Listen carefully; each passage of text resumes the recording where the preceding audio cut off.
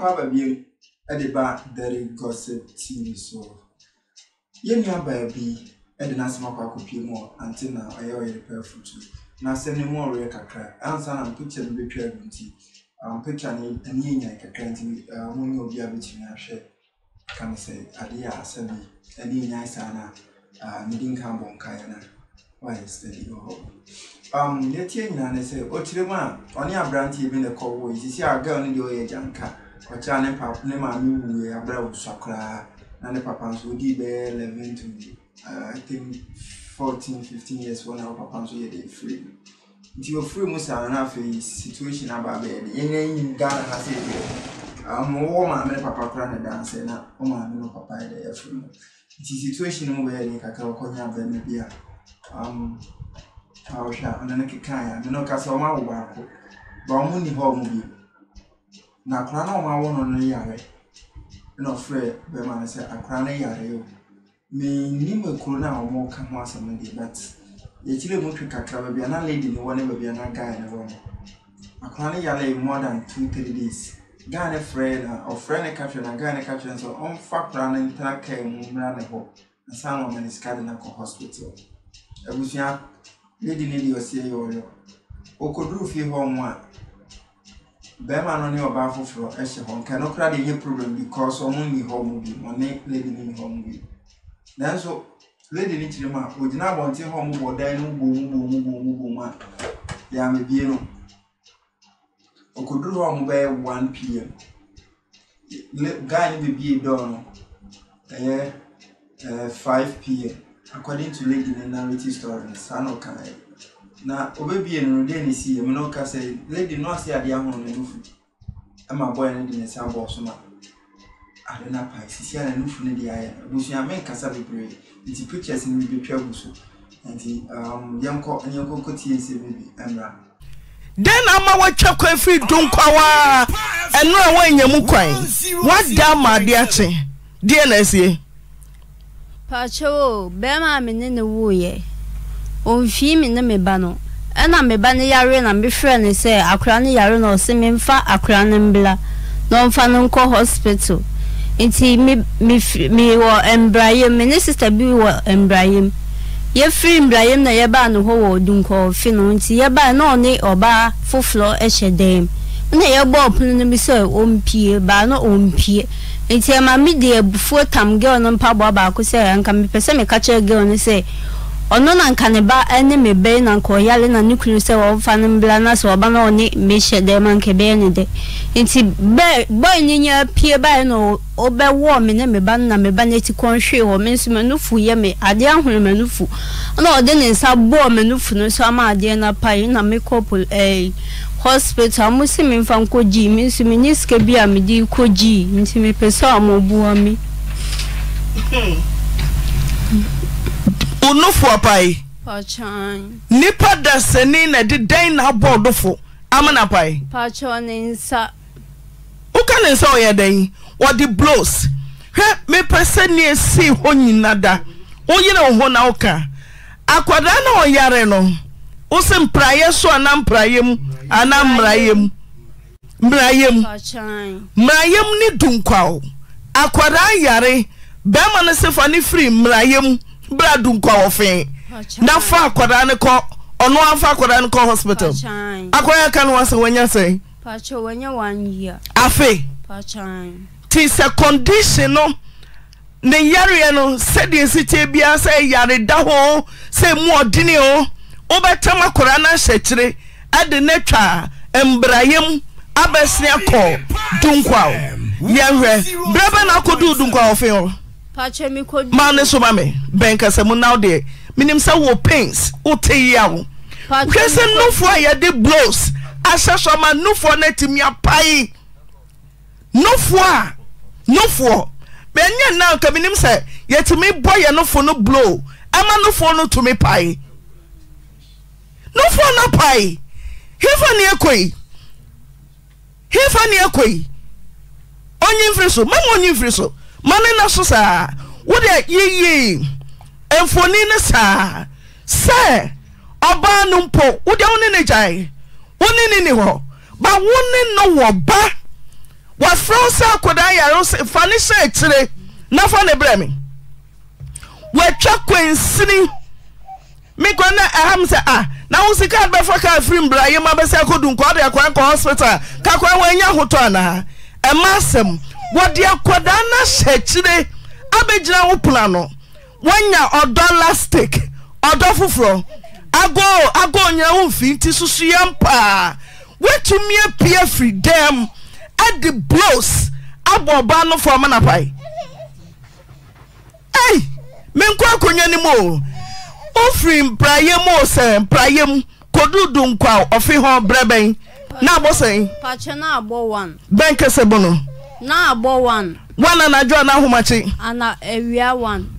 ana ujira ho se masenyansa na wo bebie pro no pacha mi gina ho chei pansa no echei so wodu 1 ti echei no edu anwumre no nsia pacha obebie pro no be se 5 mu ho anwumre no num ni nyina na kwada na wo yare no ehye wachi pachan ti sampabo aye ne yire foforo pabo se de mpra foforo pabo na wo fae no anyam bia wo fa se wo de kwama ne tumi bitumi ye wo fa se me koye wadro me koye obi anyam bia de asam na wo kai ye beka se provoke e ma ne bufu ya opie free demo not the blows bo no for so be pai pacha man fa asam de koye bibia me de to Adiemu wo fie ho a senya nkaga no anti jona na no mame mani abre papa me de to adiemu wo fie ho no ma mfasa me de akuna ne yare ti wanfa dia sam na wo kan ya ma be ma ne bufu yi opie freedom no the blows ball no for do because on fa akra no ko hospital because akra no say onim na o ma bibi to me ba ne dia me mpene no ujidi sakura oyare nti da ko be ma ne ntam atete na say ni pacho no menyim ya na onim jaye nti muni ho nya de esem wo ho ena nye se wakofa bi kura hawo se de opado wakofa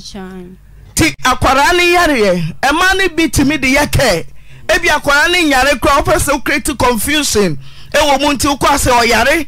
ujidi se be me ya na tun safra o se fa ne ba ne bre no fa ne ko hospital pacha me sister na me wan nche no no fly be ma ne no ka chen sa akra ne yara no se me mfa ne ba mbre no na sister no poka se ne sa de on send me scan na me mfa mbre no se oni ske bi o de ma me na sister no ka se me ntum fa wie ma na no se me ntum fa wie mi ti me koko ka bi na di mi ko si du nkwa ho no ese me de ne koma ne di na ko hospital yo wadu wabo pulum oso mie omie uji so pia na no foso pacha den na yakora no so e ba no oyare so ya obo wo no fo no wo se wani na ne abo no fo te ye de den ni si hotwamfo ni mamehade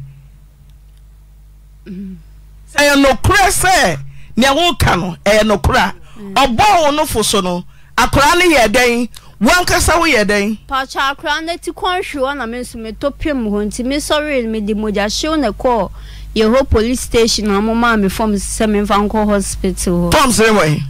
pacha wa doctor ni na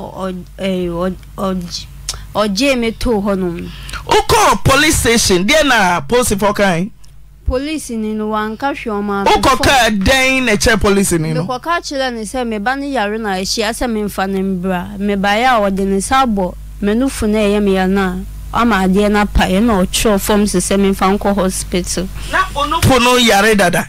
pacha na ade ahunu no ade be na ahunu no pompo na mpaye na o de ni sabo so ne paye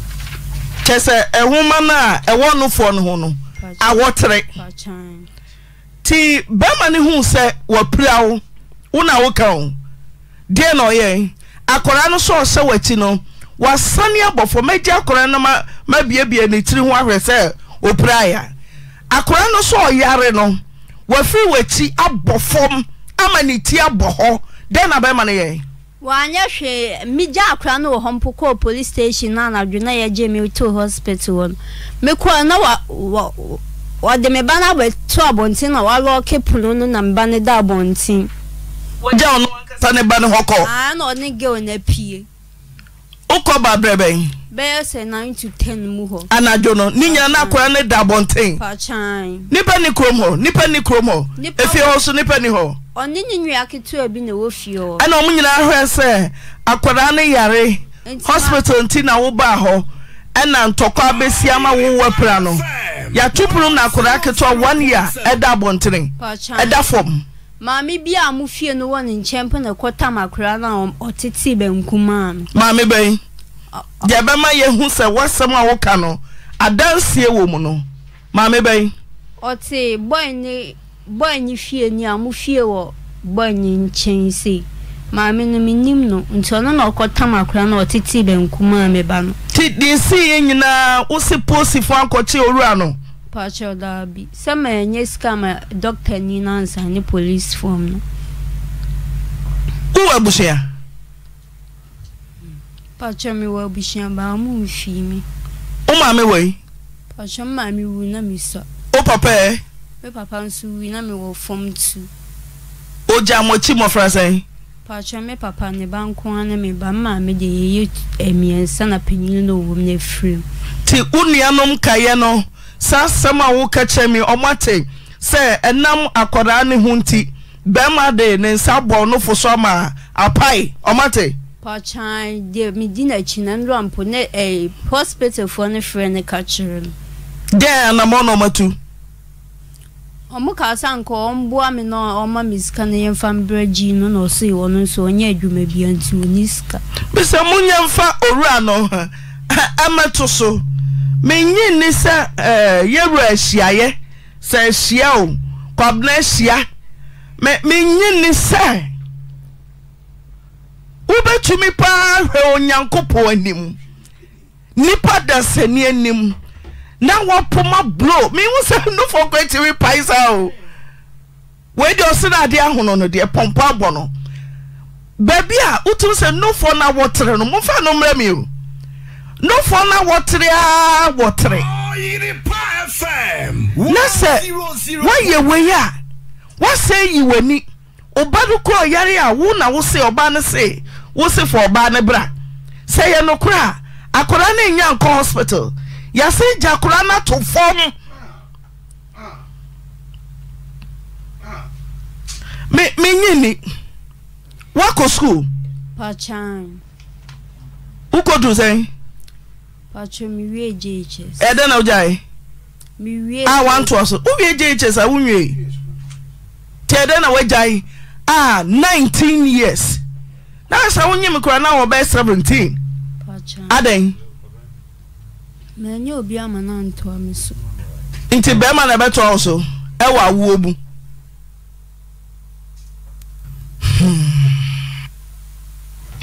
Kwabra Mare na what to say na me adem na so akua wusia wonim no mini pa de twato a wani hu no daban ene de ekuliko na wotwe eko na wotwe de na oba ho ase oko bebi na nipa no kono fe mi se akwane yare eti mi fe nipa ne ka che mi se wompa akwa getting kwa akwa ne mbra eti ma me nipa ne na ba ko ma oba ne wofa eti oba ne wofa ne fe nipa na getting kono hono ena ne kasai babia na omugina omufra wo kwabna hia se wo ankasa otwotwo mutwo oba yare a wo se yemfa ne mra wo no mo fa no mrayem na fi mrayem ba dunkwa do hwe say FM 100.7 ama se ekwan de che o ma ye je ma se be akiso be wana o tekini ni se be dunkwa ye hwe okwabna se obefa case ka na wodi aba uso a wonye doctor ni afro se akoda wanya afe oyare wo se obi kura odi adanse na ede ato wanim wo so onfa akura ni mfiri mrayem na omra wo ho na onfa nko hospital ama me pa shi wo de ko ene se o eme bi gonya no ano wodi kimani mi so ko ne wo bo hukumase edi wo hona number bi frame number me pick number no na wakodi manso coupon ana mi bisa ni kono woni se na wo nso wo pede wo ana ni tan se ni be pia bonje ba ne ba na wo di naki ana mi se ni tono wa ka mi ko kumasi edi mi tan ka sa se won do man wo ho na mi ama de me ma ba ho abehwe no edi no hona madam na safu frɛ ni ka kyerɛ mi sɛ wagya ne kwan 3 days ni sɛ wɔmla na wabedu ana mi sɛ mi hu no because wabedu nkwa sɛ nkɔ bɛfrɛ ni mi nti ne nka edi sa ɔno wabedu nkwa ha sɛ abɛtene kɔmra yɛ mu hɔ edi sa kwan ne yare kwan na so de kwan na free wɛ manso kwa na bedu nkwa me no du nkwa ɛso ba so frɛ mi sɛ de kwan ne yare bawo da kwa ko bi mai mu hodiya mi tia mi nyazima enti na wo ne sika na wo ka chom sesa wo ba ne yare a ya fa ne mfiri mra yam emra du nkwa ofen no ka ba da hwe no so nye doctor ni ka so na mi tika wo bi ho ya ni papa no wo wate na mi wo du nkwa ba ti ka so se ni ska no no fi so be fiansa on fi ni na tifi Edward after ne ba na me ka ne se wo fa kwa ne nko na buhwe fie na yimire me di pa ne ba na se me giska na me da kwa ko hospital sa ti anwe watumi adi wo mra no so se ne wasesa ma no pepepe wo na so won fa ne mfiri mra yem emra obedu ye no de ne si wo fie o me pa so obedu ye no me se dem me si e se sem tontin edi wo bo mu ni se ni na ketu awa ko because ni say obi go inside ho a me dey me pay na say to for ni pakro e to ba ku ni dey say hwan ya wonye so e to bo ma di say na kwa na su abonte o me say wonu a akwo no wanye so ana me pay ko yi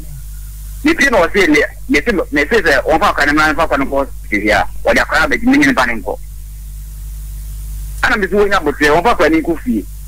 na ndimbe mi adafo ne ba fere ma giska na de akona ko because atem na edika ko police station ma police kana won hono oni ni to mbege mo ma mi de e do fa ko ni ku fie ni kan wo wan tiri ana wote ase no wodi di matem afi wasi ni afi na ka te ni pa no wo ma so se ne ti na be so woni dem ase dem ya me sia na edi madam na ka na se ne se ni asoje makati no se han ana mi so oki en wo ni na di me free ni kana ide en na woni na ka me free ni para madam na ampa e je na me free ni ka te no fi a gene kura wo fi ase ko kura mo na me se o me fu ti ni na wa ide wa di ti ni na edi me fu ma ko pa e charge bi o en ni no wo kan na bo dia pen babla dai na wo ye no na anya ne se abane sai na ne no fo apai le pato ne nfu no aha enu ho asem kampo na le kampo na me ye ko was ni to no ko no ma so no ni to ne friend ni ka je ni se ni bana ka no amana ni fiye ne ya mo mu ye da dulu akoda 1 year no na akoda 1 year o ka no fo so ana o ka no fo ano sa akoda o ka temi sa akoda ka de ne sin eka wa 1 year akoda ne sin na wo he o de si no fo ano na wa twere tan he agodie no fo aye ka ho asam ne so no awo force awo no fo mi Nkansah enana me pemu no kura hunu nti me ma obi oba sane na se de no fo ne si bon no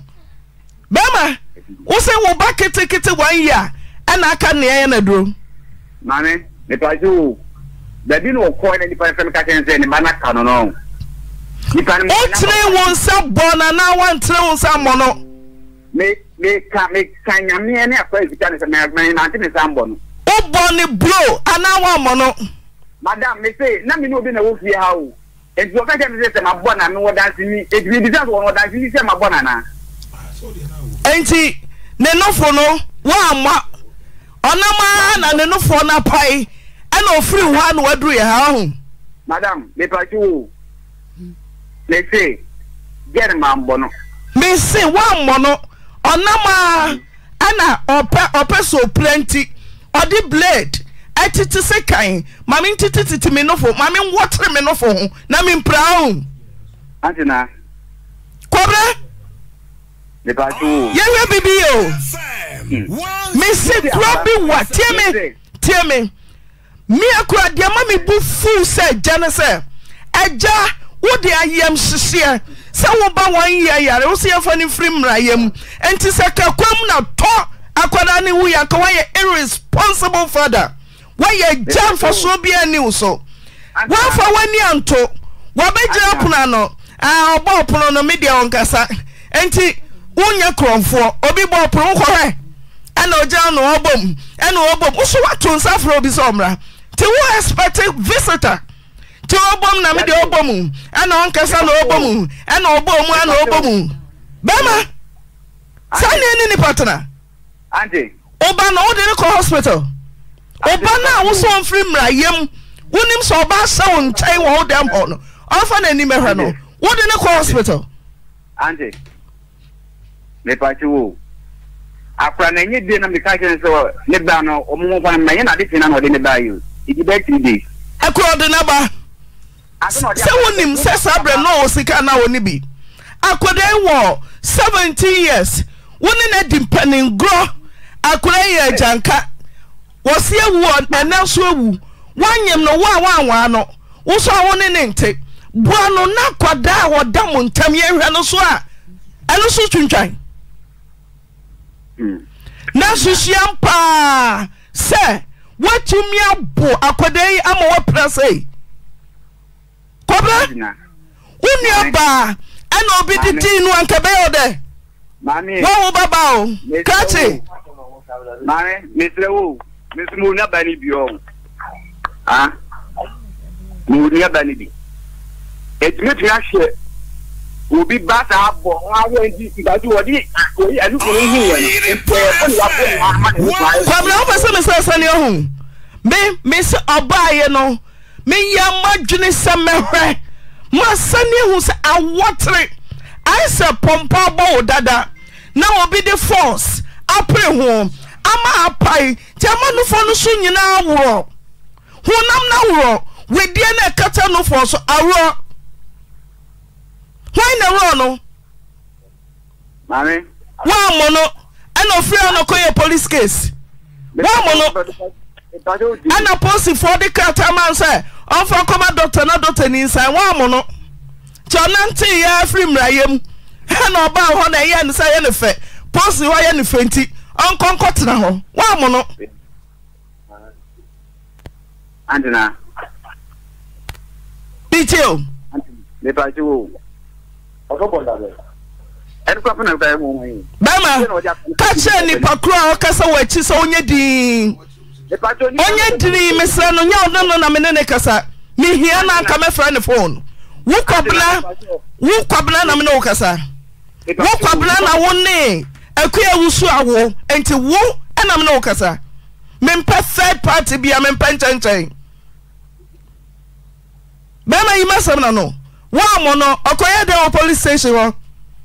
bisi mambu no enti okope de wo police station ho na se no ko police station mo bi afre mi da no ko police station mo bi afre mi ya kwabla na wo so no akua oma be oso wa mo pacho boy ordinance sabo menufu ne so ama mija akula no po a neti kwanhwe o mija ne to mi call police station na mama me form system fan ko hospital and adwobe se 9 to 10 me ba na akula ne da bontin Oyerepa FM 10 pacho menufu no sisi amose me fan ko ji yenim so de be ko ji oya wo dai ene epati ordinance sabo so ena epaye nti me so menufu no mu sei ana me pachan ana me de ko no ne girl no nsu di mechi amo one girl ni pie Ote mame ote le tiroka wa wo ba no hospital wa mfa na nko wa sa frɛ na ama na ba gi ne bra besi ne na wotwi oba no kura no say ye no hu mpanka benu say abufuo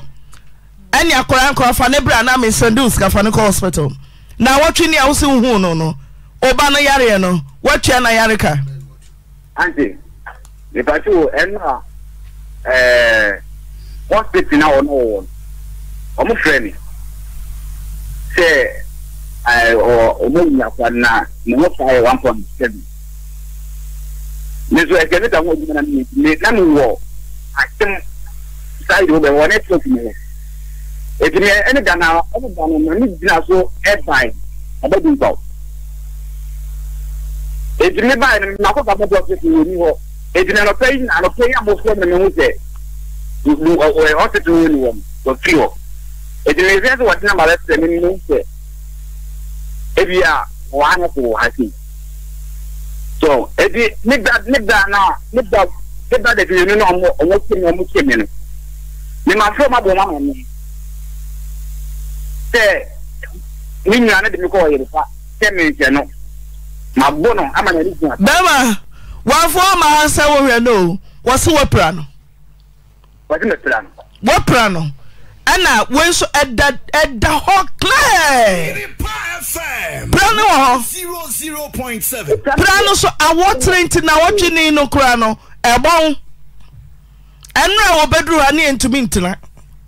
adina le patu nipa na ye no kono kono ka se se ni bana karam ama o ye na duro no obeti ko akora wan ya ne se ye de blade sikai ye nyina ya batan yo ofa ye nyina ya wo akoda atua ye no fo ano pan nti mekanchem sa akora afa na wo free bo afa na ne se no kura fifi watumi aka no maame ama no fo na ye pata meka sant Afutuo no ngu ye ni nyina ya wo ama ye ba num ye ti ye nim andina le pachu ano pay mo frame no ipa wa ko no na ye mu no ma frame no amo mo tirete gelo ba na lufu ma fa me tirene but omuma na de ma na lufu na de ai ansa ne raba no kan wante o se oba no na ne nufu no ai se pompo abo na hono no na wotwini ba wo bo punu mu a wo mie wo pie wo di blows a share so no abama na pai force awotre won ka so oba no prayo o so oba no na bibia hono no nufu no na bufu nti why blows adi abama de na hono no apai tie na sam na oka no le bajo ko kan sa me de me me fa mi dan kan edi mi mo dan si mi a che me fa mi dan kan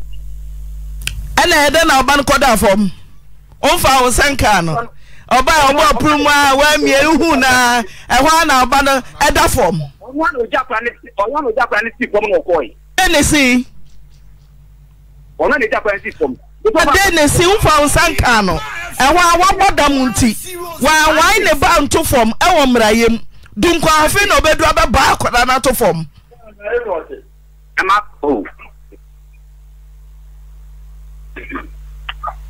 akra ko Bama ma onimre na sa ayire kukura screwdriver current mi miebie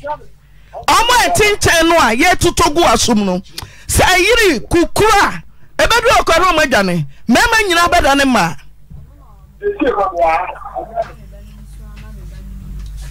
na untubinka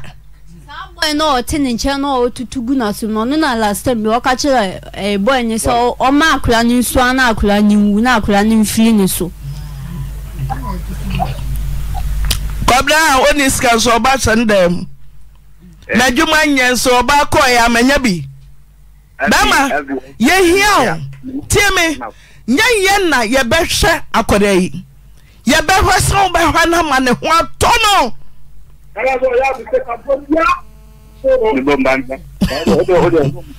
Omo ni bia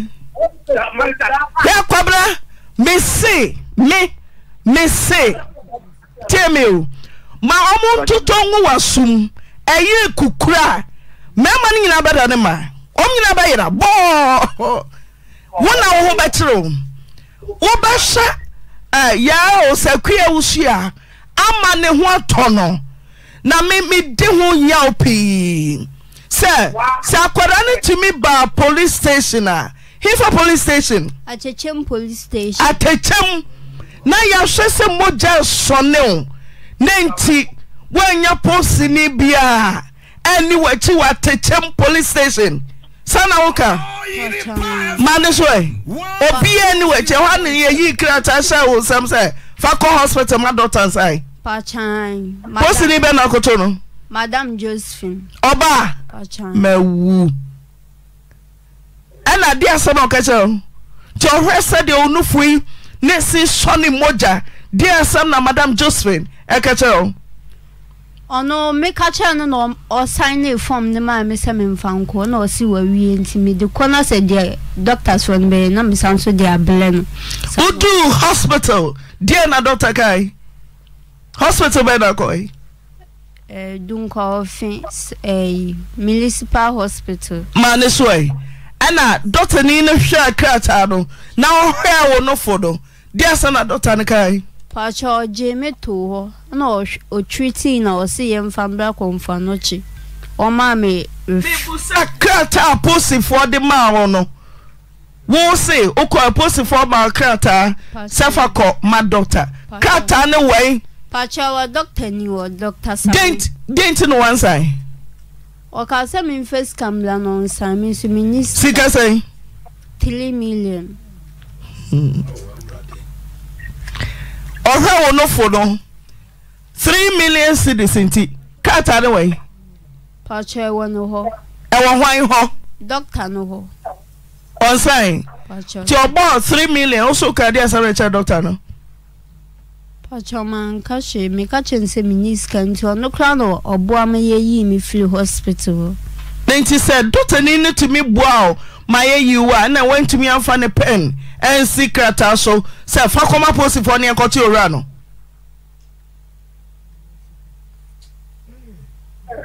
Adina